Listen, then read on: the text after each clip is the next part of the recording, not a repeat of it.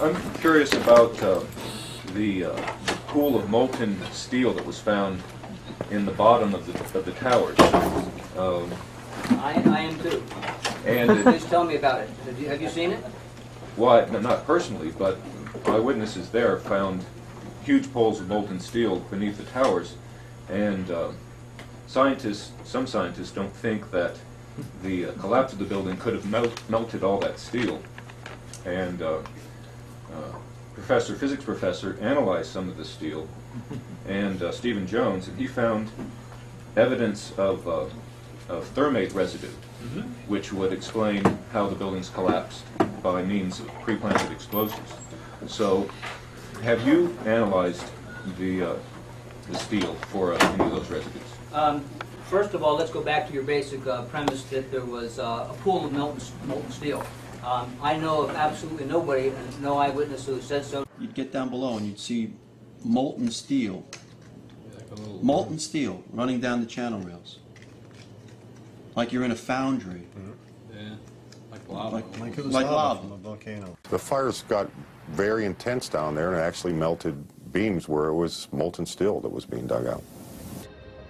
It's this fused element of steel, molten steel and concrete and all of these things all fused by the heat into one single element. And almost like a chunk of lava from Kilauea or Iceland, where they're very sharp but breakable shards on the end here. This 8-ton steel I-beam is 6 inches thick.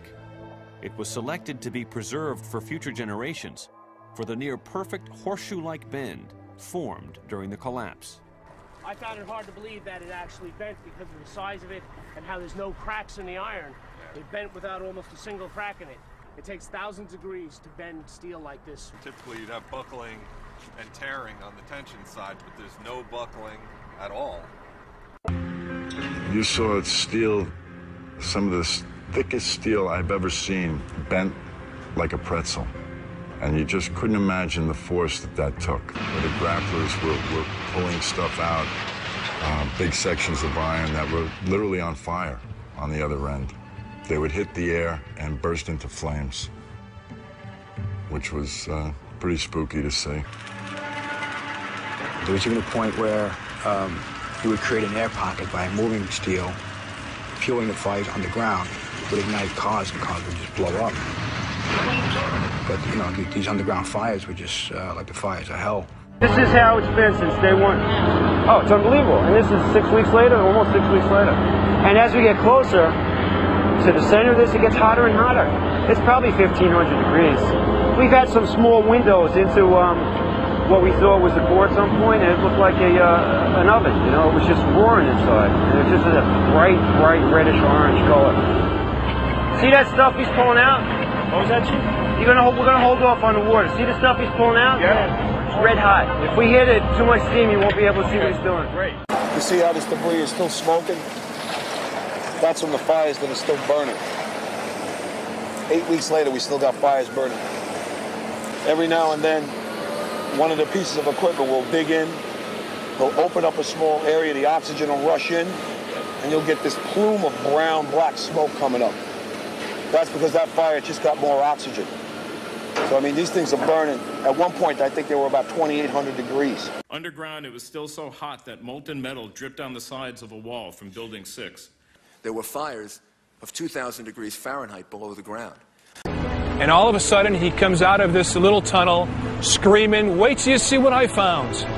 And he pulls in ministers and officials, and there, this cross is fully extended, melted together with the intense heat. The two beams were never initially part of the same structure. Heat literally melted them together. And the piece of metal that's draped over was molten metal that had literally fallen over one of the arms. Steel-toed boots is one of the biggest things. Steel-toed boots? Steel-toed boots. Out still on the rubble, it's still, I believe, 1,100 degrees. The guy's boots just melt within a few hours. It was literally steaming. Your boots would melt in certain areas. That's how hot it was. The steel was coming out red in certain areas from the first couple of weeks at least. Go back to your basic premise that there was a pool of molten steel. I know of absolutely nobody, and no eyewitness who said so, nobody who's produced it. I was on the site, I was on the steel yards, so I don't know that that's so. There's video of it. Melted around 2,600 degrees Fahrenheit. I think it's probably pretty difficult to get that kind of temperatures in a fire.